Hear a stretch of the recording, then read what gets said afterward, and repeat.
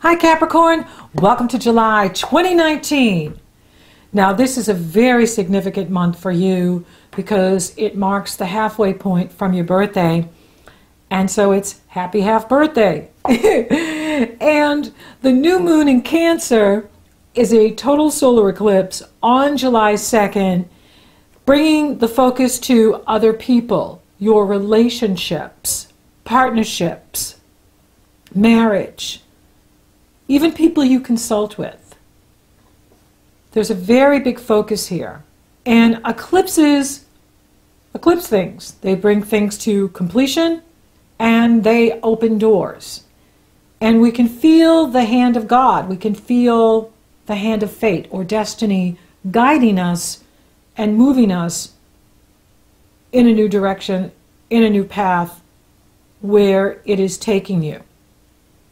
And some of you, it could be the start of a new relationship because Uranus, in the area of true love and romance for you, is in positive energy flow with your planets in Capricorn, harmonious energy flow, and is sextile.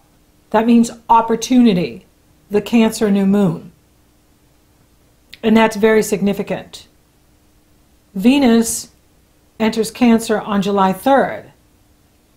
So this is a time of relationships, focusing on other people, or what other people might want from you, what other people may need from you. This is a month where you're going to be experiencing powerful emotion. Even volcanic emotions can come up from deep inside of you. That's because the moon rules the subconscious and the unconscious.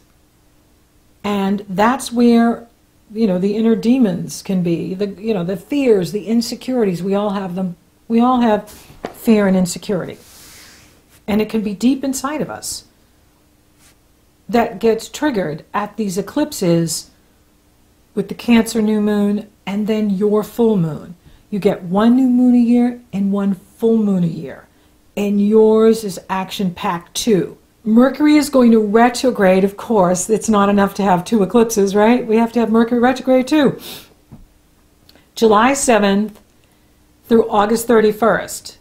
He starts out in Leo and then he backs into Cancer on the 19th. And this is in this relationship area for you. Mars is in this area. Mars entered Leo on the 1st. Shared resources, intimacy, trust. So you're doing a lot of heavy lifting this part of the year, here in July. This is about you doing the heavy lifting. Now, we all need to do the heavy lifting at these eclipses. It just depends on where it falls in our chart. And for you, you are the Capricorn, so this is your moon. And, if you do the work, you're going to get the reward big time. And I'll talk about that in a minute. One of the things that you're being asked to do, and this is what I'm here to teach people, is to love yourself properly. Because with this energy like this, with this rising energy coming up in you, and especially at the full moon, you can be feeling some of this at the eclipse, and then with the Mercury retrograde, challenging with people just, being chickens with their heads cut off this month, running around, not making any sense. And then you get to the full moon, which brings everything to a climax and bringing up from the depths of you energies you didn't even know were there or feelings you didn't even know were there. Don't bury yourself in your work or go on a shopping spree. The first one exhausts you and the second one drains your bank account. It's very important that you are taking good care of you and allowing for these feelings to come up and out, not at other people. I like to physically work out or take a walk. I find a brisk walk absolutely helps me clear the air, feel better, and helps me control my anger. And that's how you can love yourself properly, because there's a purpose for these powerful emotions with you. It's about you integrating parts of yourself that you may have been suppressing or ignoring. And that's what this full moon is going to bring to your conscious awareness, is What part of you are you forgetting? What part of you are you leaving out? Do you only measure yourself by your status? Do you only measure yourself by your relationships, or your money, or what you don't have? That's all the ego. And I'm not saying we're not supposed to have an ego, because we are. But if that's all we're measuring ourselves by, then we're not seeing the bigger picture. We're not seeing the spiritual, the soul, the holistic approach to Capricorn. And this is really important for you. So if a relationship completes this month or a new one begins, this is the hand of destiny. This new moon in Cancer is highly encouraging risk, taking risks, putting yourself out there. And for you, it's in the area of partnership and relationship. Now, I know Mercury is retrograde, so it's kind of hard to start a new partnership and relationship with that energy, but you still can. You just don't have to finalize anything with Mercury retrograde. Or you may be finding that someone from your past is coming back. Not everyone, but for some, because there's so much retrograde energy here. We have Saturn retrograde, Pluto retrograde, Neptune retrograde, Jupiter retrograde, Mercury retrograde. Retrograde can bring people from our past back. And for you, this is in the area of relationships, love, romance, or maybe it's a project you're bringing back. Something that is very creative for you. Something that has to do with your creative self-expression. It could be that too, where it's about experiencing more of your creative self-expression, of allowing for the space for creativity to be in your life. And that's why I'm offering my course in August. So if you've ever thought about having your own YouTube channel, and it's a wonderful way to grow your business and grow yourself, and I'm doing a free webinar August 1st, and if you sign up, you get my gift, Love Your Biz program, a $77 value just for signing up. And this may be something that can help grow you in a new direction if you're ready for it or you want it. And you don't even have to be in front of the camera to do well on YouTube anymore. It's a lot of people are doing really well and they're not even in front of the camera. So this could help you move in a new direction. And where Uranus is, that's the area of YouTube. That's the area of television. That's the area of creative self-expression and risk-taking and putting ourselves out there. So when we get to the Capricorn lunar eclipse, the moon has moved off of Saturn and it has separated from Pluto. However, it's still kind of close to Pluto, which can bring up this deep within us anger, frustration, and your emotions can feel raw and urgent. But that doesn't mean you have to act on it. And don't bury your feelings in your work or spending. Feelings are never right or wrong. They're just feelings. And feelings are feelings. So don't judge yourself. Let go of that. Be very present. If that inner critic starts, shut it down. Shut it down. And focus on the positive. Focus on what is working in your life. Ask yourself, what do I need? What do I need right now? This is an energy where we're being asked to slow down and be very present and listen to what's appropriate. There is this karmic relationship thing going on at this time too, because Venus is exactly opposing Saturn at the time of your full moon.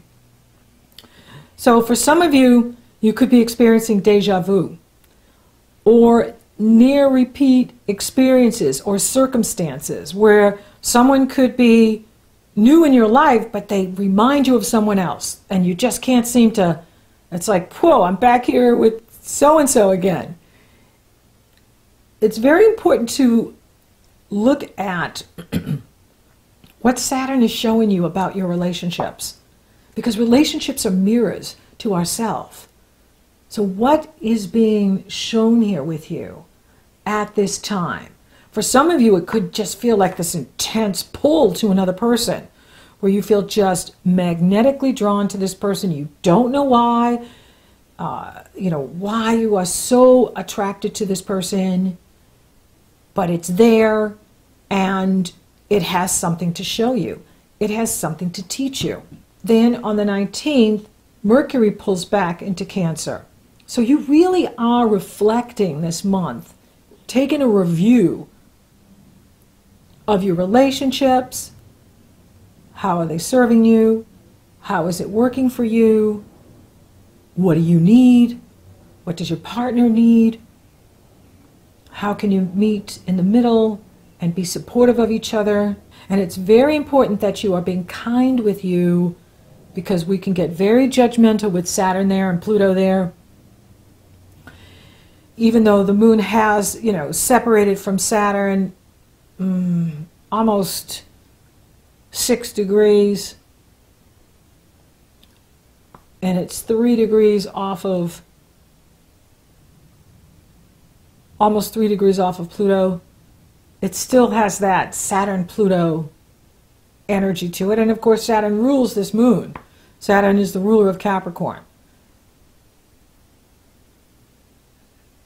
And he's asking you to make that balance with what you need, what others need from you, what you're doing, what the relationship requirements are. But it is a powerful turning point. So for some of you, you may be moving out of a relationship. You may be saying, you know what, I'm done here. Maybe that's what the powerful emotions are showing you. It's just that I have gone as far as I can go with this person or this situation. And it doesn't have to be a marriage partner or someone you're living with. It can be a friendship. It can be a family relationship. It can be a client. It can be a customer. It can be anyone that you work with. It can, where you get to this point where it's like, this is where we part ways. I'm on this path, you're on that path, and I'm ready to move on from this dynamic. And I'm ready to move beyond. And especially if you're repeating things, where you notice that it's the same pattern, different people, but the same pattern. So it's time to clean that up, to finish that. Because that's what Saturn and Pluto are doing, is they're asking for you to clear out the structures in your life that are no longer serving you. Pluto changes the inherent, what's in an inherent situation, the inevitable conclusion to a situation. And this is about you redefining who you are, or redefining your relationships, or redefining what you do. This is the completion of the old life and the beginning of the new life. And you really have an amazing new beginning coming in here. And I wanted to show you this because I know this has been a really hard year for you. I know it has. I know some of you are really struggling, and it's been incredibly challenging. And that's why I had to go ahead and look at your new moon. You get one full moon a year and one new moon a year. And your new moon is like the best new moon I've ever seen you have. And I've been doing this longer than many astrologers on here are alive or have even been practicing astrology. So, yeah, I'm an old soul. I don't know if you can see this, but this is your new moon chart. It is phenomenal. You have the sun and the moon coupled together with Jupiter in Capricorn, and this is on December 26th. And they're all trining Uranus, harmonious energy flow, in Taurus. This is phenomenal. Doors are going to open for you like you've never seen before. And I'm talking about in 2020, because this happens at Christmas, the day after Christmas, which really doesn't leave a lot of time at the end of the year. But this chart is on till the end of 2020. So this is your new moon chart for 2020, and it's phenomenal. And that's why do the heavy lifting in here in July. Complete things. Finish things. If something's not working for you, it's not working for you. That's okay.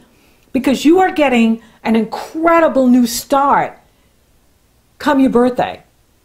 And with Jupiter sitting right there with the new moon, that is prosperity, abundance, new doors opening, exciting projects coming your way, things that are going to open up for you in 2020 that you've never seen before, that haven't happened before, like great things happening, going, I can't believe this is happening. It's like, wow. And they came to me. They asked me to write this book, or they came and asked me to head up this company. They came and asked me to head up the sales department, head up, whatever it is. So this is like amazing for you. So if you're challenged here in July and you're feeling like, just like trudging up this hill once again, this too shall pass. And there is a purpose. Saturn really wants you to tune into who you are now. Not who you've been, not who you think you need to be, but who are you now? This is about living your truth now, your authentic truth, redefining who you are. He is going to move out. He moves out next year for 3 months into Aquarius. And then he's going to come back for a little bit right at the end of Capricorn. And then in 2021, he's in Aquarius for good. So he will be gone. And Pluto is getting towards the end too. So this heavy lifting that you've been doing for so long, you're going to see a reward coming in here for you. The universe is about to reward you. And that reward is going to be on all of 2020. That's not for all of us, but that's for you. I mean, yes, we're going to get this. This is going to happen for me in my work house, but it's not in my sign. It's in the area of my work, which I'm very excited about because I love the work I'm doing and I love teaching. And so I am excited about this because with Jupiter and Capricorn, it's going to help me be better at what I do. But having it in your own sign and having it in harmonious energy flow with Uranus, who opens doors, who brings opportunities, creative opportunities, breakthroughs that you've been waiting for years and years for. It's coming, and it's coming this year. You can even start feeling this the minute the sun goes into Capricorn on solstice. So it is coming, and there is a purpose, a very important purpose for all of us with these moons, with these eclipses. And for you, it is about working with what's coming up at this time. Not suppressing it, not hiding in the work, but embracing those aspects of self that are begging for expression, that are begging to have a conversation with you. Not judging it, being kind to you, being kind, and being very present, and not in a hurry this month for anything, because Mercury is retrograde for most of the month. And that's going to slow things down a bit. And I think that's because the universe really wants all of us to do our house cleaning and completions and beginnings, doors opening at the Cancer new moon and the Capricorn full moon. Then the sun enters Leo on the 22nd, and then Venus enters Leo on the 27th, and then we have another new moon this month. And this is the Leo new moon. On July 31st, here in the West, it's at 8:11 p.m. on the West Coast in California. It's at 11:11 on the East Coast. And it's on August 1st in Europe. And this is a completely different energy. It has the sun and the moon coupled together with Venus in positive energy flow with Jupiter, which means things can start moving ahead for you right away, this month going into August, because Mercury goes direct right after the Leo new moon here in the States. And that is about moving anything forward and the energy moving forward and the energy picking up and moving things forward. And this is in the area of money for you. So this is a very prosperous new moon for you. And this is in the area of shared resources. This is in the area of insurance payout, tax payout, royalty payout. And that's what YouTube does when you have commercials. You get paid through passive income. And so this is a very strong month going into August, the end of the month, going into August, all of August, a time for you to develop investment income or passive income, or your partner income is growing and that's helping you too. And that comes in at the end of July and then all of August. And then the Virgo new moon you're going to love because it's in harmony with you. It is phenomenal too. It's a really good moon. Career, you know, this is a time to decide what it is you want. For some of you, you might be moving out of what you're doing, or you're moving into something else. For others of you, it might be, you know, a bit more of this waiting game because the new start is going to come at your new moon or at your birthday in December and January. You have to decide what's right for you. Everyone's on their own unique path. What's appropriate for you. You will be shown. If something completes at these eclipses, that's the hand of God. That's the universe saying you're done here. You don't need to put any more energy into this. You don't need to put yourself invest yourself into this anymore. Money looks good. And we want to keep it good by working with our feelings and not overspending. But I really see a strong cash flow in here for you going into August, which is good. Health, how is your health? This is really important that you are slowing down, healing the body, nourishing you, loving you properly so that you are feeling strong in your body. Spiritually, this is another strong time.